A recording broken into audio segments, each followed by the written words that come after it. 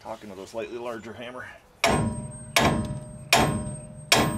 Hey guys, so today we're going to talk about, or actually I'm going to show you how to change the upper and lower ball joints on a 2004 Dodge Ram, as well as the wheel bearing and front U-joints.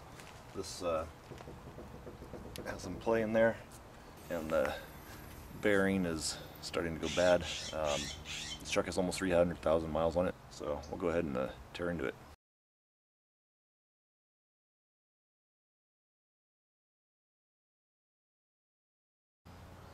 Okay, and I'm going to give you a rundown of what it is we're going to do here.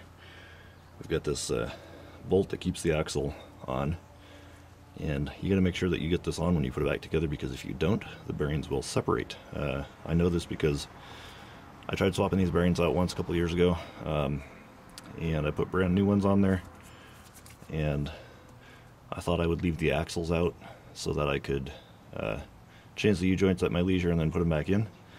Well, I left the axles out and got it half blocked down the street, and the bearings started coming apart. I had to stop the truck where it was and then go put the old bearings back on. So these bearings that are on here are the original bearings.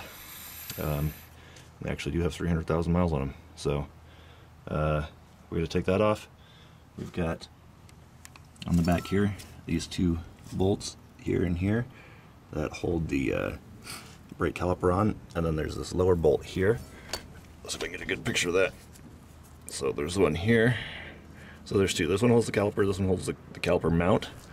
And then on top, let's get a picture. This is the one for the caliper, and this one down here is the one for the caliper mount. So we're going to pull both of those off. And then we'll be able to remove this entire assembly here. This will all come off, and we can take the rotor off. Then I'll show you the rest once I get that done. The wheel bearing has 4 bolts that come in from the back side, back in here, that hold the wheel bearing on. These are the ball joints, the upper ball joint here, and then the lower ball joint. The lower ball joint's right in here. So this nut will come off, and there's a keeper that holds both of these on, and then the U-joint we're replacing is here. So I'll go ahead and start taking this off. That'll be the next step. Caliper bolts are 13 millimeter. Okay, a little trick for this: you can stick a screwdriver in here and pry like this. Let's take the tension off the caliper.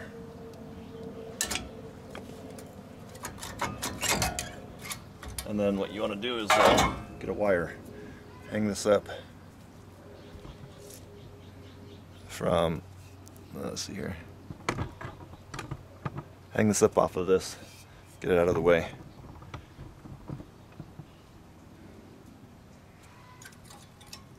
Wow. Huh. Good thing I checked this. Take a look at the pads left on this. It was on the scraper there, almost into the metal. Okay, so to hang the brake caliper here, I am just using one of the S hooks from one of those rubber bungee cords. Seems to work pretty good. You'll also need to disconnect the ABS sensor. The plug is on the back of the thing here,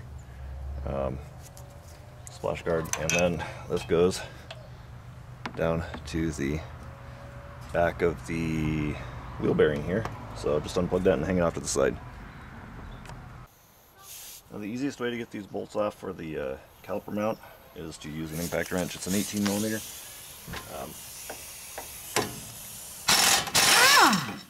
Time I've done it.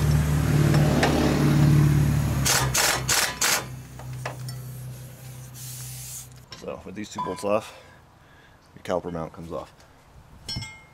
And then you can just pull your brake rotor off. Now, here's the wheel bearing. Oh boy. I don't know if you can hear that or not. So get the camera close, you can hear it. Okay, listen to this. Hear that bearing noise? Yeah, they definitely need to be replaced. Alright, so the next step is to take, there's 4 bolts here that hold this in, and I may end up using an impact wrench on this. We'll see.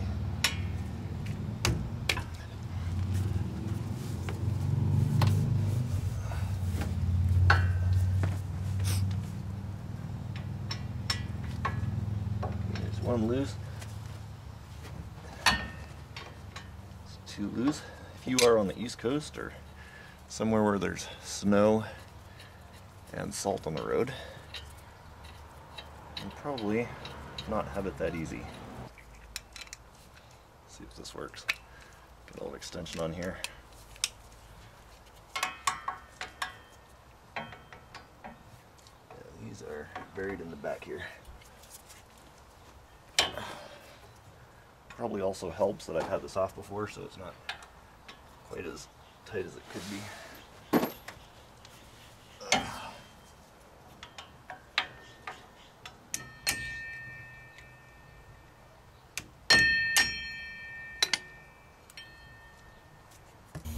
Okay, so the correct socket size is 1 11/16. We'll see if it'll bust loose.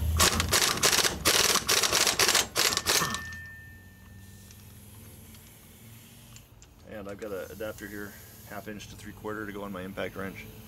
And going into a 3/4 inch 1 11/16 socket. So there's the washer and the nut. Set it down here with my stack of stuff. And then, once again, if you're on the East Coast or somewhere where they salt the roads, you're probably going to have a bit more of a hard time getting this off.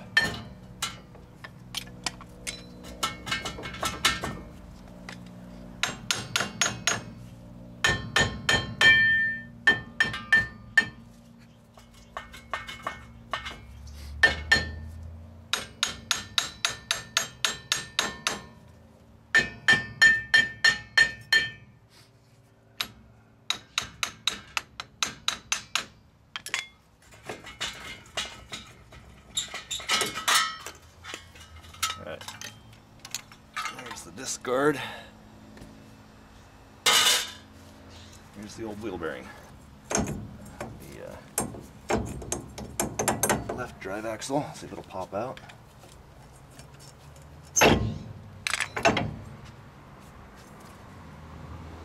U-joints still feel good, but I'll go ahead and change them anyways.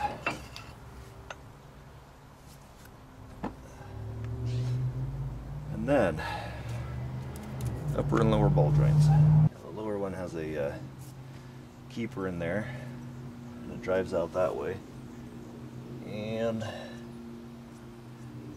let's see about the top one. I think the top one comes out this direction. Okay, top one is 15/16. See if this will work.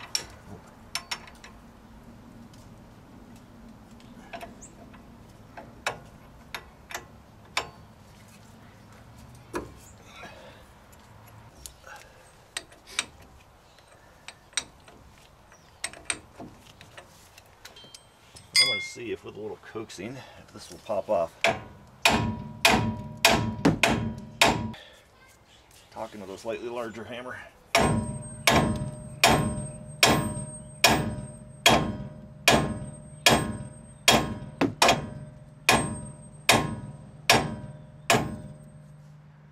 think that top one is loose, it's just this bottom one.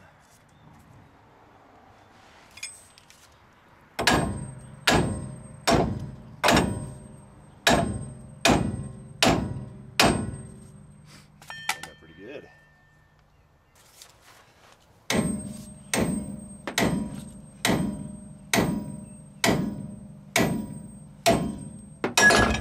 There we go. The large pickle fork is what I call it. Okay, now what we're going to do is figure out how I'm going to pull this one out. Well, look at that. So it needs to be replaced. I don't think that puller is going to work. This, need a pair of ring pliers, pull this snap ring out, and give it a squirt of WD.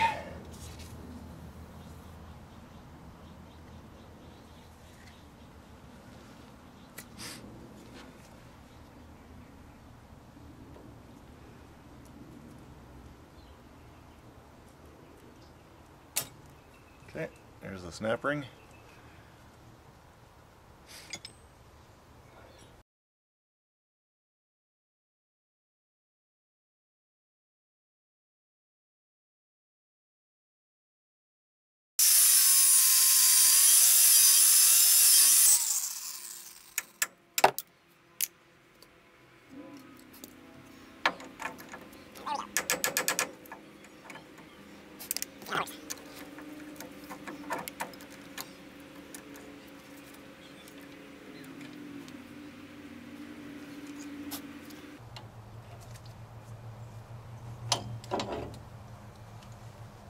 Alright, well, scratch that idea, I guess.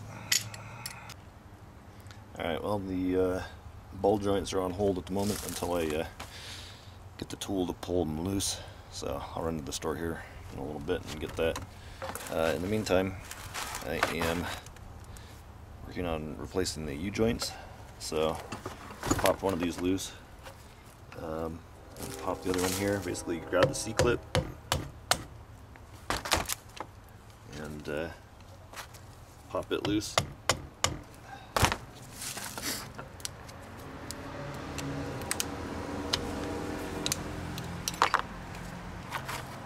There's the second one.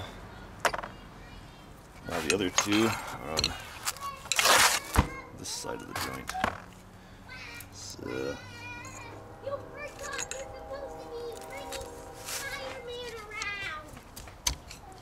can hear my kids playing in the background. Well, there's that one.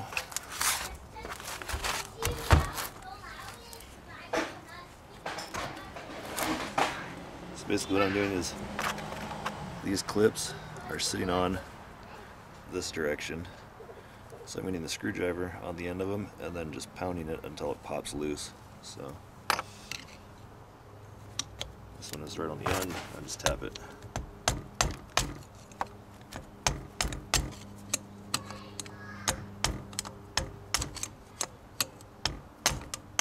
This one's on a little bit more.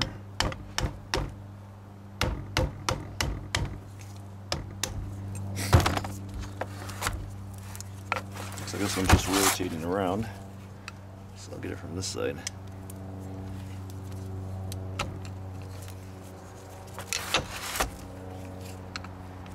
Sorry you can't see, but I just want to cooperate. Got all 4 C-clips. Now we got to pound these caps out. And one of the ways to do that is to rest either side on blocks of wood or something and then pound on this and then flip it over and do the same thing. So okay, so we've got the blocks of wood here, we've got this propped up, so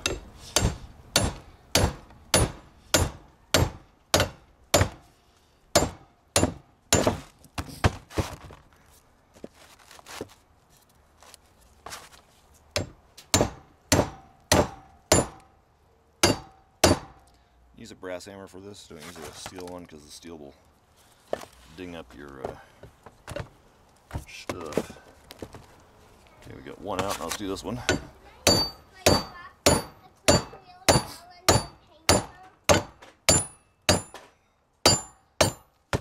there's 2 out.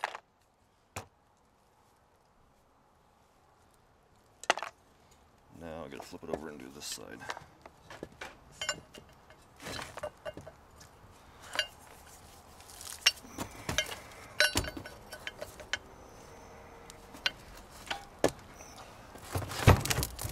See here, probably the easiest way is just to rest this on the wood and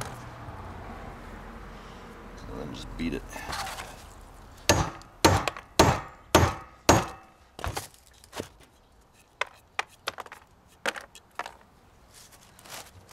Might want to do this on a harder surface. On a table with a plywood thing that bounces.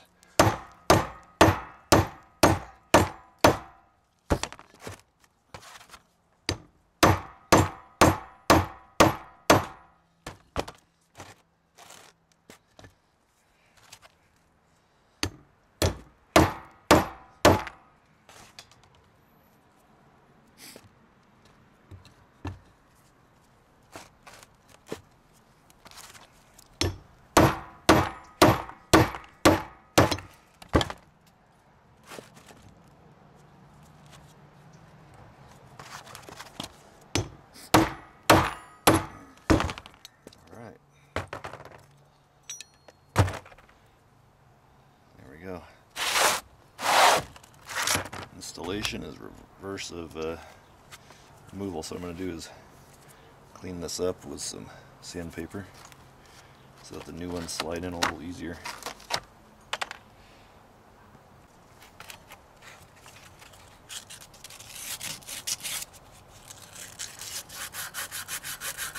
Alright, for the replacement, I got spicers. 500-6813. This is a 2004 Dodge Ram. So, one of the things you gotta be careful about with these, you gotta be careful not to lose your needle bearings in here. So, on these spicers, there's a little collar right here. Let those seals snap over and keep it on there nice and tight. Now what we got to do, slide it nice and snug.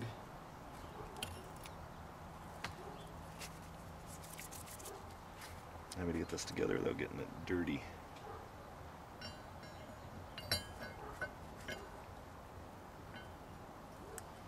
And without getting the needle bearings off-centered.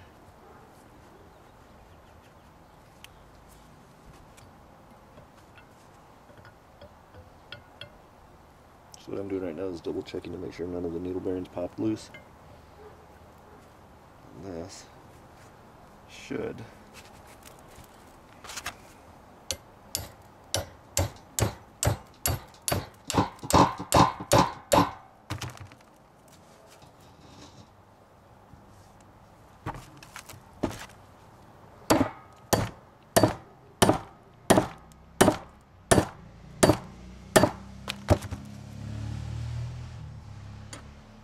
want to line it up so that your keeper lines up perfect there.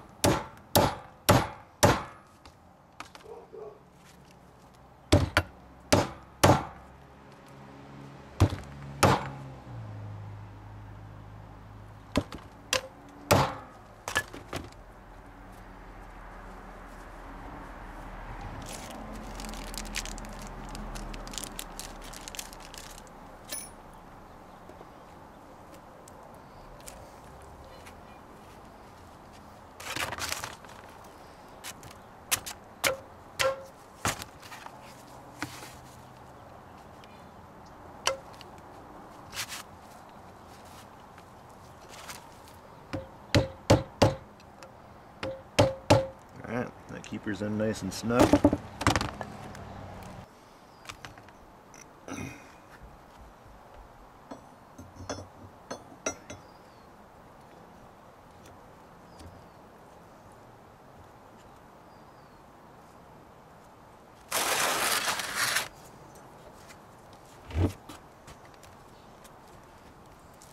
I'm going to do this a little bit different.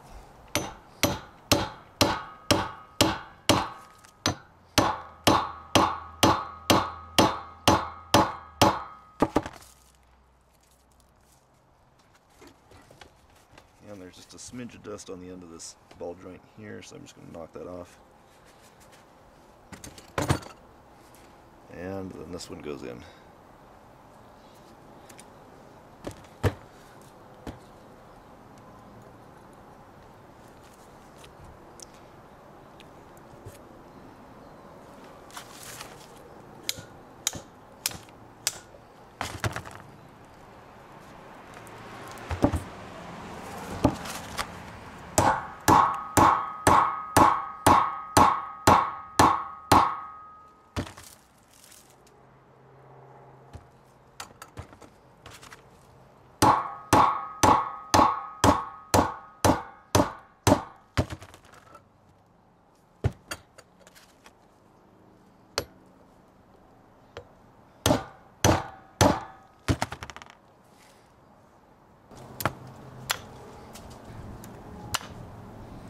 And there we have a new U-joint.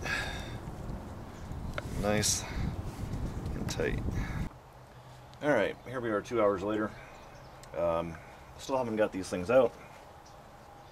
Finally decided to go and rent the appropriate tool, a ball joint press.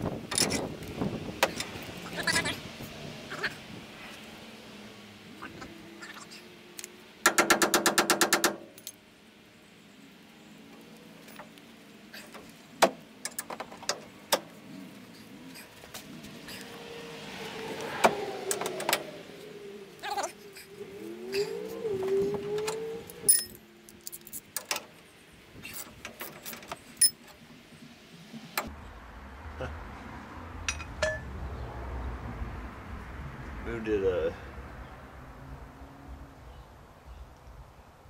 1/8 of an inch, maybe.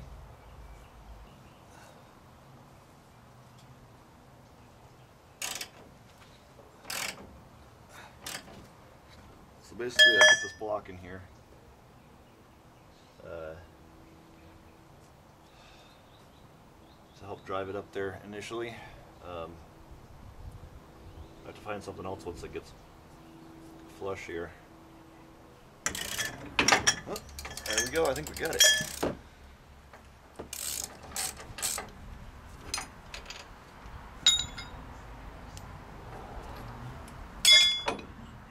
Yep. So, one down. That was a beast.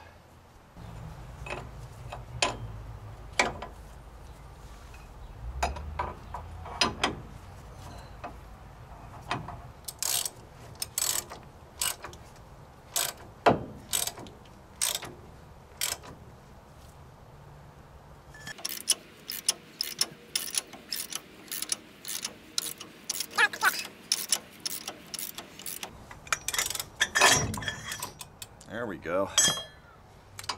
Alright, tools make all the difference.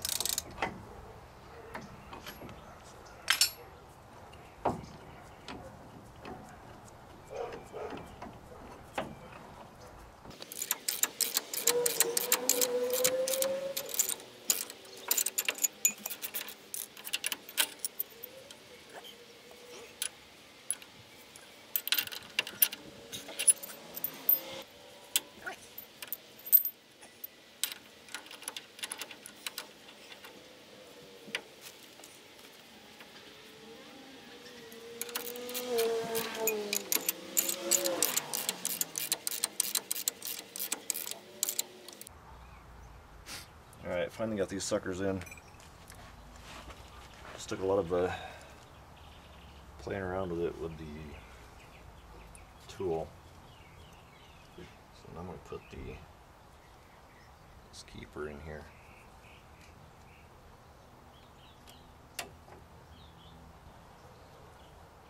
This has a grease fitting.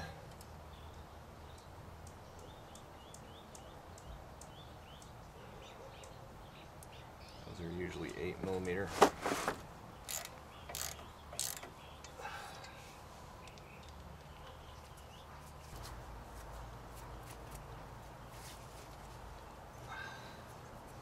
I still have this heavy steering rod connected, the tie rod, so I have to fight with this to get it on. Fun stuff.